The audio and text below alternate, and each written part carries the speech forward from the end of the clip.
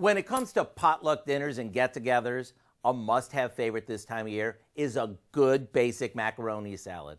And when I say basic, don't think for a minute that that means boring or lacking flavor, because the version we're making today is anything but. We start by cooking some elbow macaroni according to the package directions. While that drains, we mix together some mayo and sour cream with garlic powder and a bit of salt and pepper. Now we add our pasta to the bowl along with some chopped hard-boiled eggs, a good amount of chopped celery, which gives us a nice crunch, and some chopped red onion.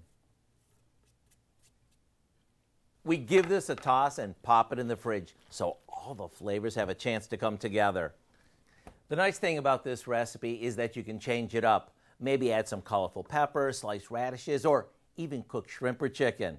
No matter what you add, let me assure you that this is going to be one of the most requested side dishes all summer long. So before your next potluck or family dinner, make sure you check out our recipe for what we call Basic Macaroni Salad. I know you'll be glad you did. I'm Howard with Kelly in the Mr. Food Test Kitchen, where today we found beyond the basic way for you to say, ooh, it's so good. Good? Beyond basic?